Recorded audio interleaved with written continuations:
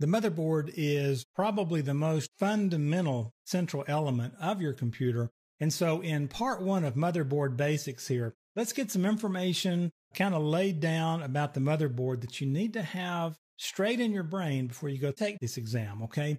Now, the motherboard obviously is the skeleton of the computer. It is kind of the bones on which everything else fits.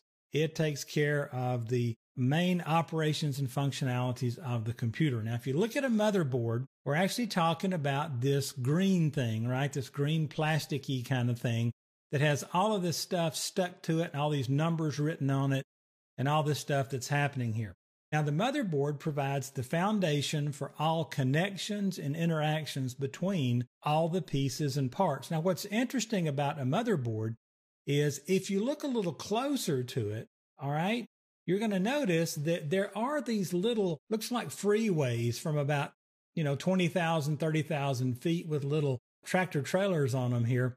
And these things are used to connect. Notice this is the CPU. This is the upper corner of the CPU. If I back up, we're looking at this area right around in here. You see where I'm moving my mouse around? We're looking at that little area right there. And this is how the CPU passes data out to other various parts and other equipment that's also attached to the motherboard. Now, what's really interesting about a motherboard, if you want to nerd out here, is these pathways are actually on this layer, and there's about 4 layers of a motherboard with different layers. Kind of think about a parking deck. So there's a lot of connections going on within a motherboard. Now, all of these individual pathways are generally referred to as traces or buses.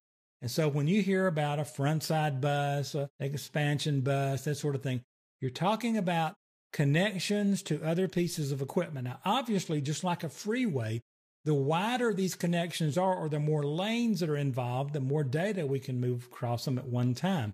So this is why we hear about things like a bigger front side bus for faster blah, blah, blah, and all that. Now, these buses, again, think of them as wires. This is how the CPU communicates with all the other parts on the motherboard. This is why if the motherboard gets cracked or if it gets scratched or gouged really bad, some of those pathways are going to be broken and the motherboard becomes useless and must be replaced. This is why you always want to be very careful when you're pressing down on the motherboard or you're pulling on the motherboard. If you ever crack it or pop it, probably going to have to replace it, and that can be quite expensive and quite irritating. Now, motherboards come in various shapes and sizes, and when you open different PCs, you'll see different shapes.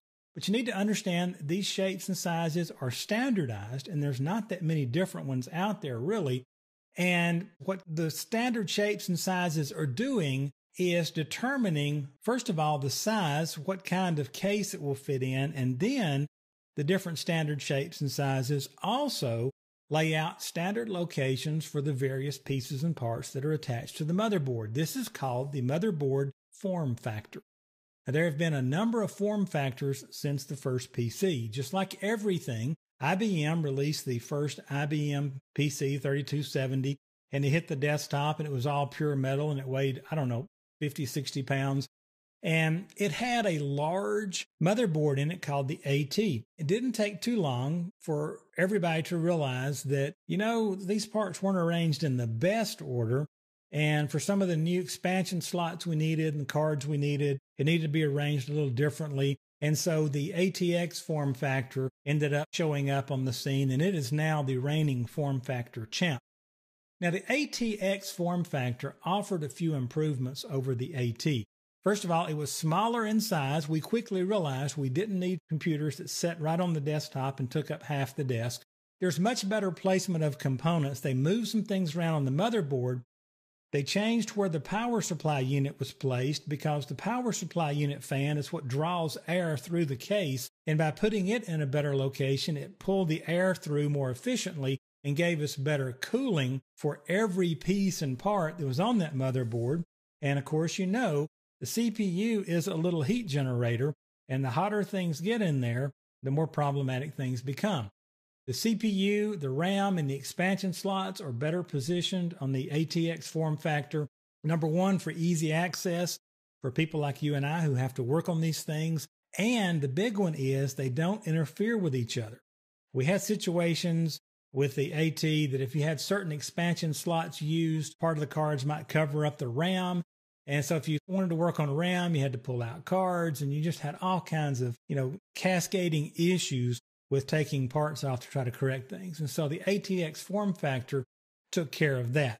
So what I'm going to do is stop right here. This will be the end of part 1. Join me in part 2, and we'll talk about some more aspects of the motherboards and form factors and so forth.